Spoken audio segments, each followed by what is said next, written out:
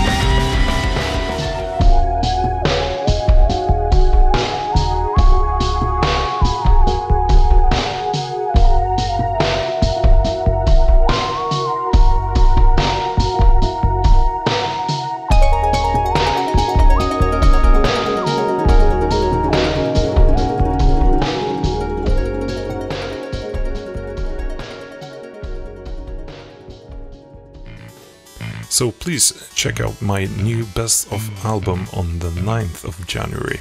Lots of classic video game music remixes for you to enjoy. Bye!